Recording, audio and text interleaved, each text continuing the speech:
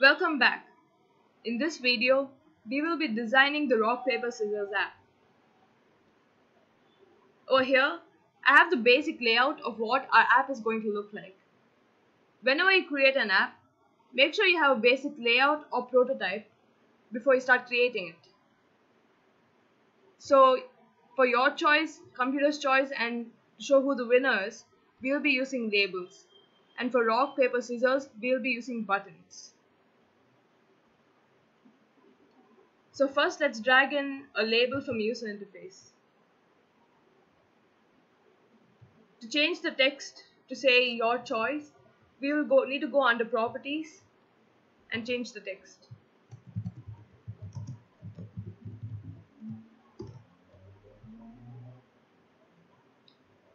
The size of the text is too small, so I'm going to change it to 23. You can play around with the various other properties of the text. You can change the color or you can change the font.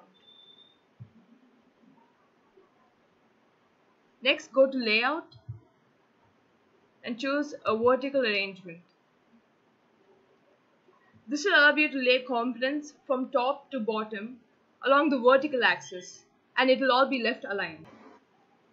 Now we are going to drag in the 3 buttons. Let's change the height of the button to 15 and the width to fill parent. As you can see, the width hasn't changed because we'll need to change the width of the vertical arrangement to fill the parent. This is because fill parent allows the component to fill the available space. Let us do the same thing for the other 2 buttons.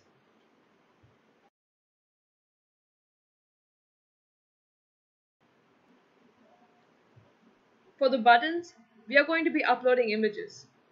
You can download the images we are using from the link below the video. So let's go to Media and upload all the images we are going to be using.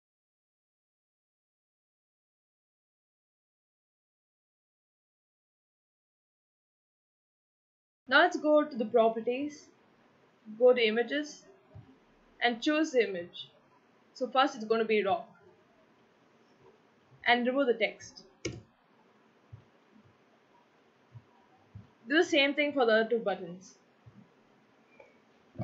You can also upload the images here, but it's much easier to upload all the images you're going to use in media and then choose which one you're going to use for each component. So here it's going to be paper.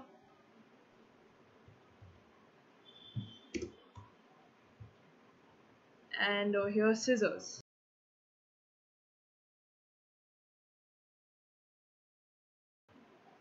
Now we need to add the other 2 labels.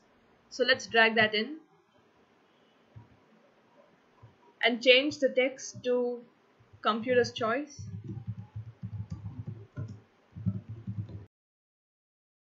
And the winner is. I'm going to change the font size to 23 and 25. When we do the coding for the app in the next video, you will understand how the labels will change according to the results. Now to create spacing between components, you can use anything from layout. All you need to do is change the height.